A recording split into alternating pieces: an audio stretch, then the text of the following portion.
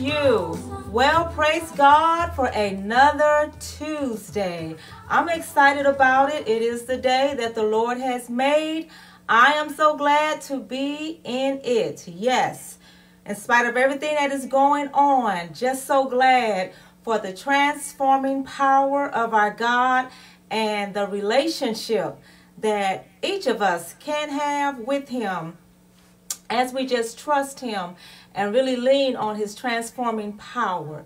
Tonight, what I want to share is I'm just thinking about, particularly for women, how often we try to find our fit in life, be it fitting in a particular group of friends, a certain class, or even wanting to just fit into a certain style or a certain brand that's going out or that is out, identifying with something specific that we can just say, this is my fit, this is what I like, identifying myself by, or just it's really something that I favor.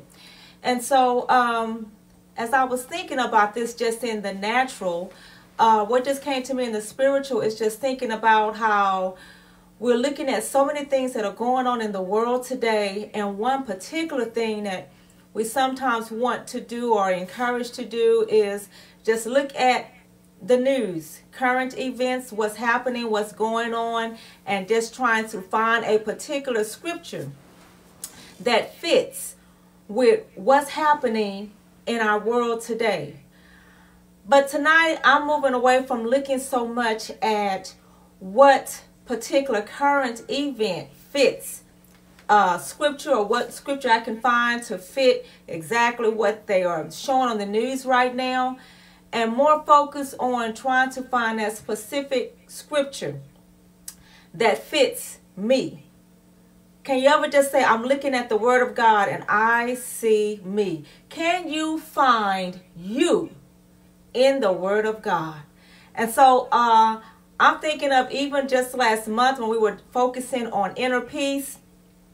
That is still with me. And one scripture that really fits me, my life, or what I'm asking God to constantly transform me and help me to grow in is a scripture that says that He'll keep us in perfect peace if we keep our minds stayed on Him.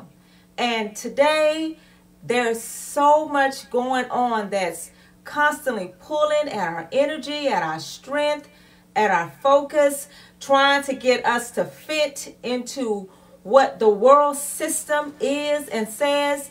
It takes a lot of focus, meditation, prayer, spiritual mind to keep your mind focused and stayed on Jesus. No, that doesn't mean we're going around 24/7 and we're not doing anything else because we're so zoned out on just thinking about the Word of God.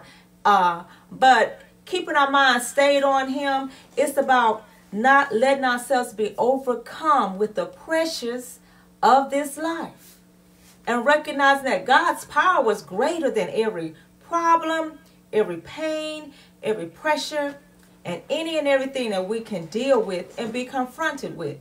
And so looking for a particular scripture that fits you, I encourage you even now, before we meet again next Tuesday, find that scripture, find a place in God's Word where you can say, that's me, or that's where I'm focusing on getting to. That's how I want to dwell and abide in God's presence. 5 minutes, I'm still just amazed at how God can refresh us in just this time. Thrive, survive. Thank you for taking 5. God bless you. Find you in the Word of God.